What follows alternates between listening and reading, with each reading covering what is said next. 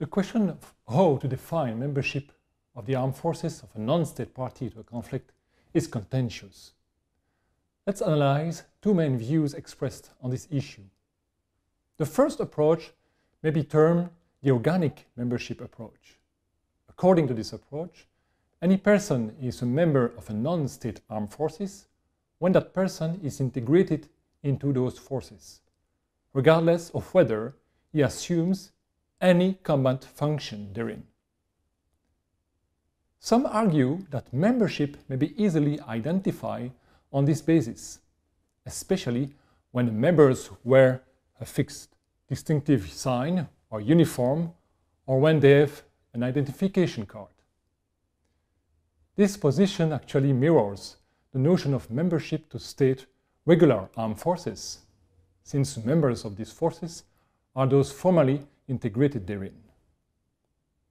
Advocates of the organic membership approach aim at providing equal treatment between state and non-state armed forces. Any member of both armed forces could be targeted at all times as long as he is a member of those forces, and even if does not have any combat function, such as a cook. Such equal treatment is actually dictated by the need to take into account military realities. Unsurprisingly, this organic membership approach has its critiques. The RCRC has proposed another approach.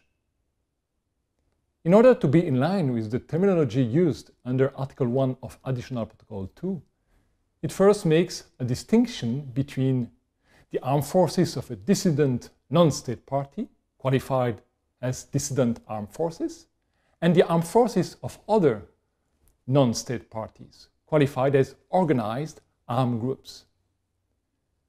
The dissident armed forces refer to part of state armed forces that have turned against the government, while the organized armed groups are initially constituted of the civilian population. According to the RCRC, membership to the dissident armed forces is the same as the membership of the forces of the state against which they have turned, as long as they adopt the structure of that state. However, as far as organized armed groups are concerned, which are actually the armed forces of most of non-state party to a non-international armed conflict, the RCRC starts from the fact that formal membership to such forces is generally not straightforward. According to the RCRC, in view of the wide variety of cultural, political, and military context in which organized armed groups operate, there may be various degrees of affiliations with such groups. In one case, affiliation may turn on individual choice, in another on involuntary recruitment, and yet another on more traditional notions of clan or family. The RCRC therefore concludes that, in practice, the informal and clandestine structures of most of organized armed groups and the elastic nature of membership render it particularly difficult to distinguish between a non-state party to the conflict and its armed forces.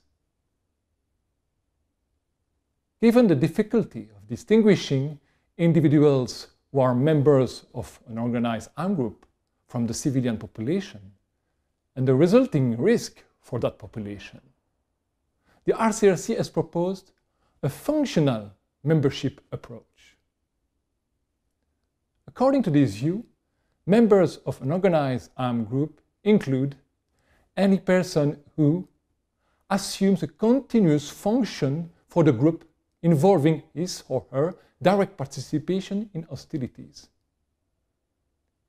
Membership is drawn from the combat function assumed by the person.